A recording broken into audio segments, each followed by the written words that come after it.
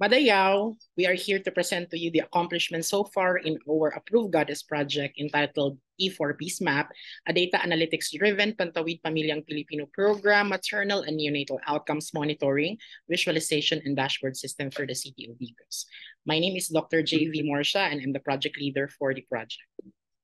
So far, we can confidently say that the system that we were developing was actually completed based on our target or proposed systems in 2021. So here are the sample screenshots of our dashboard system, which includes all the modules that are necessary in the monitoring of maternal and child health outcomes and nutrition. So far, one of the greatest features of the system, or one of the best features of the system, is the creation of two different modules. One module is to develop a registry of new members in which we can actually detect if sino ang qualified based on a specific algorithm. And second module is to determine if in case who are the members that are compliant. So these are current members who have been receiving payouts from 4Ps, and we were able to detect their compliance through their activities, and these activities were subject for the conditionalities in the development of another algorithm to detect whether they are compliant or not compliant. So these are mechanisms in order for us to check. There are a lot of members so far that are already logged in our system or already registered in our system. So these are actually monitored by the BHW or the barangay health workers. And the ones who will be approving it would be the CSWDO or the City Social Welfare Development Office, in order for them to effectively monitor kung sino-sino yung magpaparegister at kung sino-sino po ang magiging candidate for the graduation.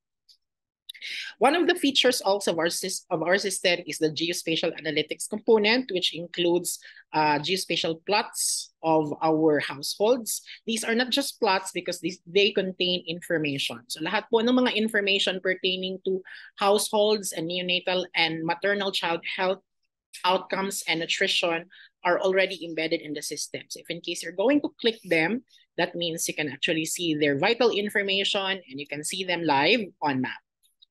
So part and parcel of the development of the system includes how can we create impact to our students. So in order for us to get extra help and to mentor students in the creation of the system, we commissioned a group of information technology students who were with us in the development of the mobile application. This mobile application is necessary in the validation phase because BHWs will use this remotely instead of carrying a lot of papers in validating and registering new members. So the e-4PsMap mobile system captures the image and coordinates which are also synced in with our mobile application system.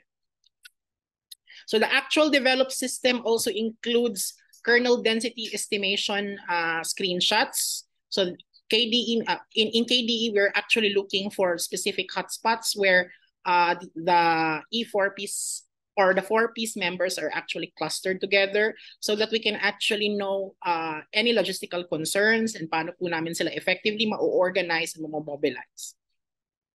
So in the conduct of this activity, there are a series of activities that we were able to accomplish. These are actually manifestations of the continuous support of the local government unit of Digos.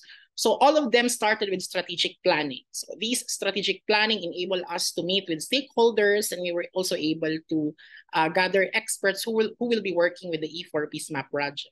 After which is we were able to foster or to establish partnership through a virtual ceremonial MOU or MOA signing with our partner LGU. So the city mayor and the president of the implementing agency was there in order for us to solidify our commitment.